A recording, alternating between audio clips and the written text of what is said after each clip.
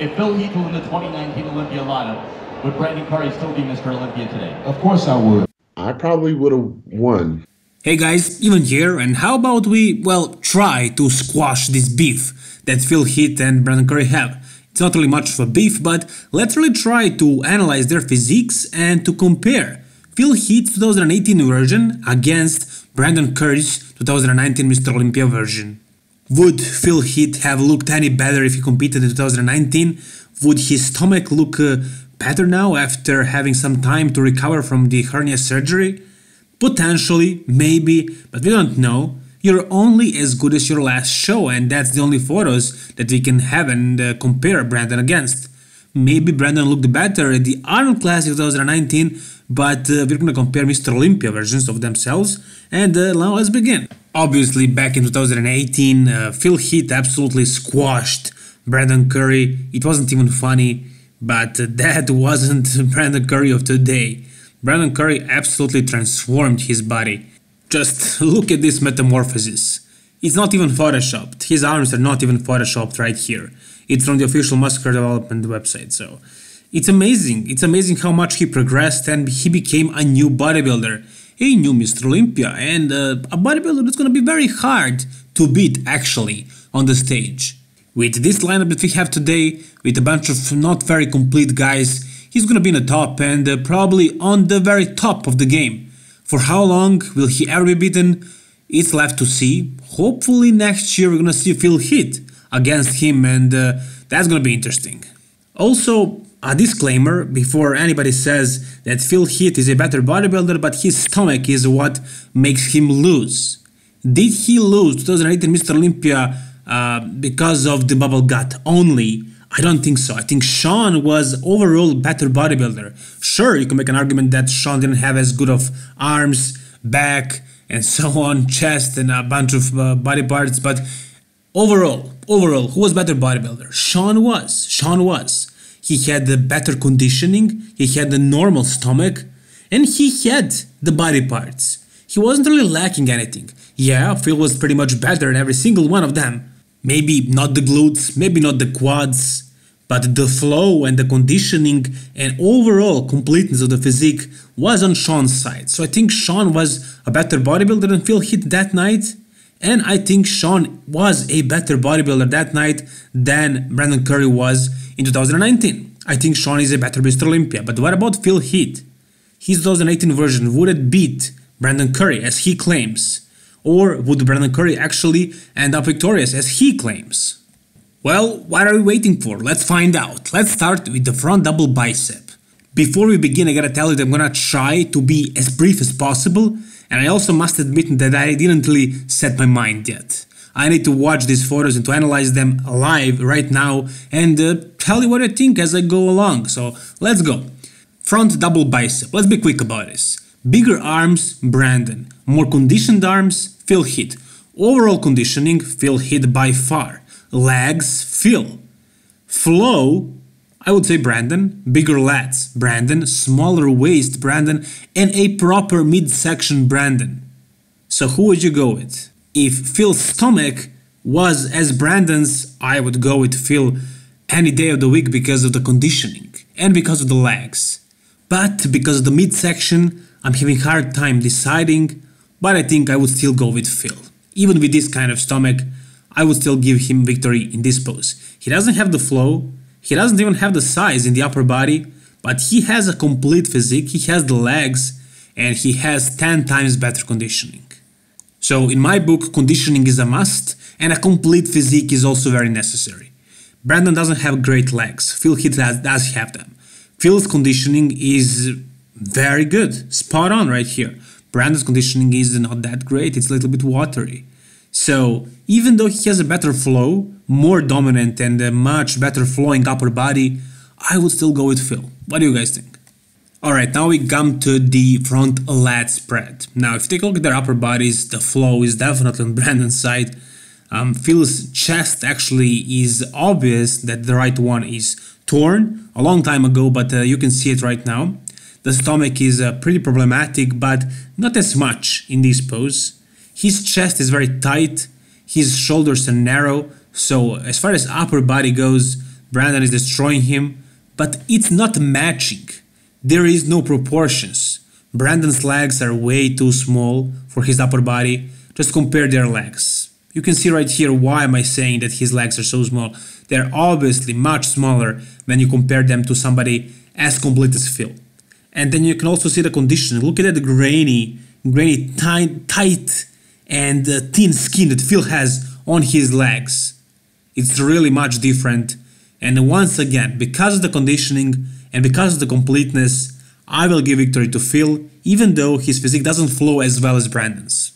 That's just my take. Relax guys, relax Brandon Curry fans. We have 6 more poses to go over. He may end up victorious in this comparison of mine, but I'm not sure yet. I didn't really make up my mind. So here we have side chest. And here you can see that it's very close. It's actually very good. You cannot really see the lack of size of the legs on Brandon, but you can also see that Phil is somewhat hiding his midsection. It's not that obvious in this pose. You can see it if you really try to look. But if you didn't know that he had that problem, you wouldn't even notice, let's be real. But what you can notice here is, again, conditioning. Phil has much better conditioning. The upper chest right there, the shoulders, the glutes, the legs, not really so much in this pose, but overall you can definitely notice that Phil is conditioned, just very well conditioned. Not as well as he was a couple of years ago, but still better conditioning than that of Brandon Curry. Brandon probably has a better flow in this pose, but you cannot see Phil's stomach, and his arms are looking thicker and the chest is thicker and his legs are bigger and the conditioning is better, so I would go with Phil. Inside chest, yep. Alright, so we come to the side tricep pose, and here you can see Phil's stomach or a gut or just a mess of a midsection, but it's not that horrible, in this pose at least, not really that much. You can notice that these guys are very close here, and the way they pose, I would say that Brandon has bigger legs actually in this pose, but that's just the problem with the posing or the angle, more likely. And you can see that the glutes of Phil are more conditioned, but overall flow of Brandon's physique is better, so I would give this one to Brandon, actually. I give this pose to Brandon. There is no reason to give it to Phil, because the conditioning looks pretty much the same. The only difference that I can see actually is the flow and the stomach, basically the small waist. That actually sets the flow. So I give the first pose right now to Brandon Curry. If I didn't do this, somebody would be there in the comment section saying something like, you only give victory to Phil because he's whiter. Just kidding, nobody would say that. But obviously a well-deserved victory in this pose for Brandon Curry. Let's go with the next one. Alright, so here we have this variation of most muscular. They didn't really do the same poses, the same variations this year. At least I couldn't find them. But I found this hands clasped for Phil and one hand on the hip for Brandon. It's very similar pose. And here you can notice that they are also both very good at this pose, very arm dominant. But what I noticed, pretty much the first thing when I started looking at their flaws, is the legs. The leg size difference, a huge difference. Huge difference. Phil's legs are just much bigger and they fit his upper body. Brandon Curry's upper body is just over dominant for those tiny legs. Those legs are actually big, but for his upper body they look small. And as far as just upper body, I would say that Phil is more conditioned to the chest, to the shoulders and arms and everything. His stomach is obviously, even here, not that great, but it's not really that big of a problem. This is not abs and thighs. So this pose, I give it to Phil because he's whiter, because he deserves it, because he's better definitely in this pose. I would say so. We have another variation of most muscular here. It's the crab pose. And here, I don't think I got the ratio right. Brandon seems much bigger than Phil. He's not really that big. But again, same thing. I mean, Phil Heath is very good in these poses. He can hide his stomach, so there is no problem of that sort. He has amazing arm development, forearm development. His chest even pops in this pose. And on top of it all, he has matching legs. So once again, pretty much nobody can beat Phil in the most muscular. I don't know anybody who does better most muscular, basically. So I'll give this one to Phil again. But I've gotta say, Brandon came up so much from last year, from 2018 to 2019, it was basically a metamorphosis. I mean, look at him here. He is so close to Phil actually. Year before, he wasn't even close. Now he's much better bodybuilder, so props for that. But Phil is arguably the best in the history of the world. In my book, after Ronnie Coleman. So for you to be better than Phil, you need to be really good. You need to be really good. So maybe next year, maybe in a couple of years, Brandon Curry is actually improving very fast. We'll see what happens in a couple of years, but as for now, 2018 version of Phil Heath, at least in these poses, looks better than those of Brandon. Just like Phil can't lose in the most muscular poses, that's the same way he cannot win in the abs and thighs poses. Nobody is worse than him in this. This is just horrible. Now again, you could make an argument that Phil deserves to win this one because of the legs, because Brandon's legs are just, too small for his upper body. It really throws away his balance, at least for me, for my eyes, for my taste for aesthetics in bodybuilding. But still, I mean, this midsection is just a mess, and the flow, the lats, the small waist and everything, it just goes in Brandon's favor, so I give this pose to Brandon, of course. Alright, the shows are won from behind, they say. Not in 2018, but here you can see them, Brandon versus Phil, from the back. The width is definitely on Brandon's side. I mean, that's just obvious. That's probably the one thing that I don't like about the Phil Heath's physique, aside from bubble gut. But if you're talking about 2011 version of Phil Heath, the only thing that I didn't really like is the width of his back. And that's probably the only reason why Ronnie is a better bodybuilder, because he's just bigger, wider, and also more muscular everywhere, basically. But here you can see Brandon on the right side, and the conditioning. The conditioning is different. Phil is definitely more conditioned, but Brandon is thicker from the back actually, and wider. So as far as upper body is very close, but I would go with Brandon because of the size, not because of the conditioning.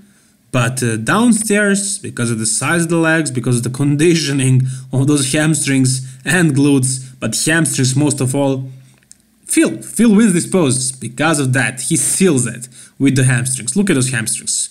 Arguably the best hamstrings of all time, the most conditioned ones. So this pose won by Phil again. And I know you saw it coming. Back double bicep. The last pose. And the one that's gonna help Phil seal the deal. That rhymes. So here you can see them hitting the back double bicep. Not that bad.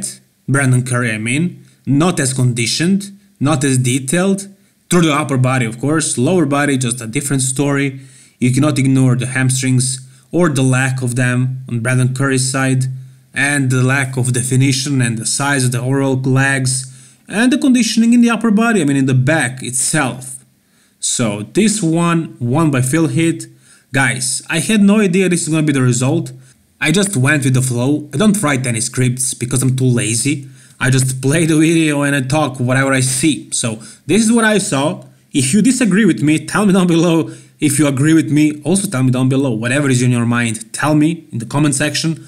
Like the video if you enjoyed it, and please subscribe for more bodybuilding videos like this. All the best guys, and bye bye.